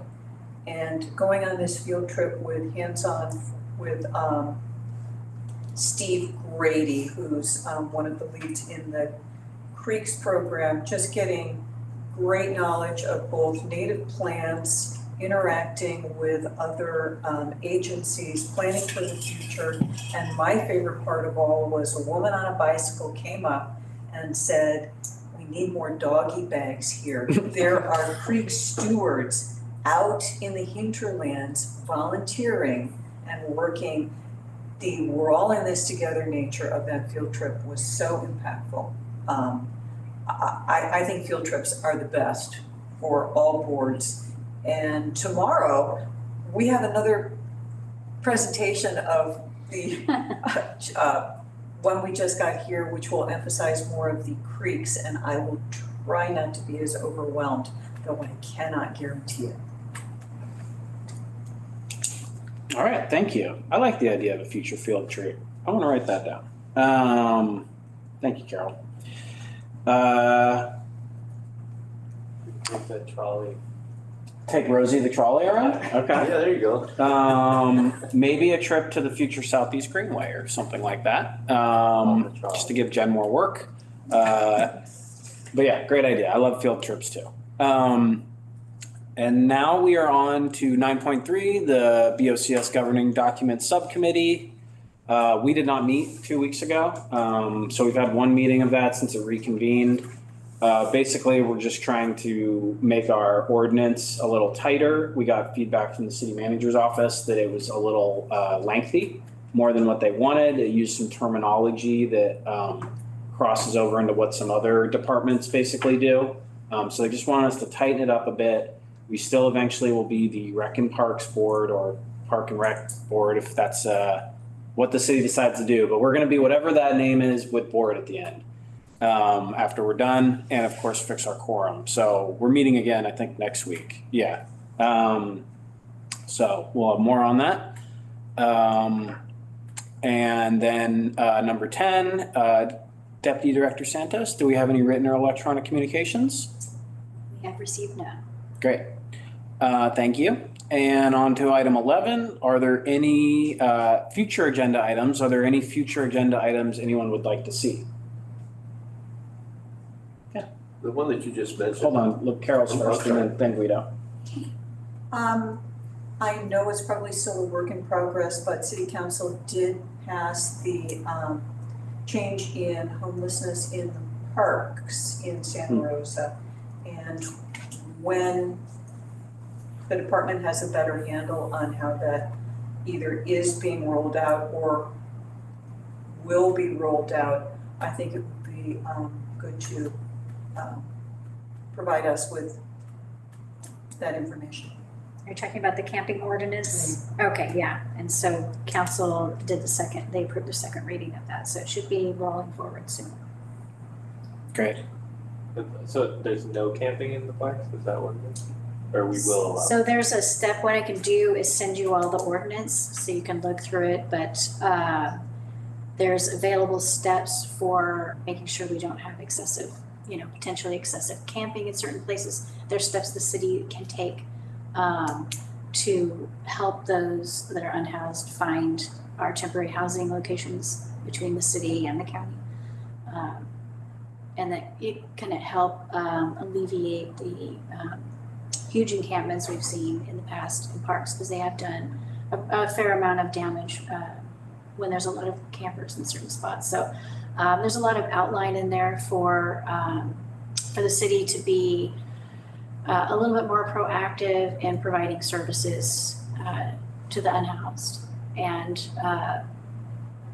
hopefully that'll be a benefit to the parks. That's the goal, and to other public spaces. Because the city has done a lot to try to provide spaces in conjunction with the county for those that are unhoused. So I'll bring that, I'll get you all a copy of that, and we can bring some more information. The city used to have an ordinance that banned all camping, and there was a Ninth Circuit court decision that made that. Familiar with that? Yeah, so that's just basically the response to that 4 years later to craft a new camping ordinance. Got it. Yep. I figured you'd know that, being of council, so, yeah. A lot of cities are doing that, so. I agree, that'd be a great thing to learn in the future. Guido, did you have something? What was the meeting that you said you were going to tomorrow? I believe Carol said she's going to a meeting. Oh, no, the mayor's luncheon for board chairs. Okay, no, then there was another one. That was under 93. The document subcommittee, the subcommittee meeting that we have next week. And that was regarding, That's the subcommittee we that's the one. formed to update our ordinance. yeah. When is that meeting? I'd like to attend it. Yeah, I attend it. I mean, yeah, I guess you could, well, no, then we'd reach a quorum. Yeah, you can't attend because we'd have to do it as a Brown Act meeting and take public comment. Okay. It's pretty dry stuff. We're updating an ordinance, that's on Monday. That's one of the ones I think I worked on bringing up. I mean, if you have thoughts, you can share them. I mean, 9.3 would have been the time, but if you have it now, that's fine. Would you have any suggestions? No, I just was gonna, if there was gonna be a separate meeting for that, I'd have liked to attend it. We can't have you attend though, because as a member of this board, that would make it a committee which has not been officially formed. Okay. So I'm sorry, Okay. law ruined that. Not lawyers, the law, but The lawyers that crafted it. yeah. But we'll give you an update Okay. at next month's meeting on what happens. Okay. Are there any other future agenda items any board members would like to see? Okay, no public comment there. All right, so we have reached the last item 12. That was a dense meeting, but we got through it. So the next regularly scheduled meeting of the board will be held on Wednesday, September 27th at 5 p.m. in this room. With that, I adjourn this meeting of the Board of Community Services at 7:09 p.m. Thank you.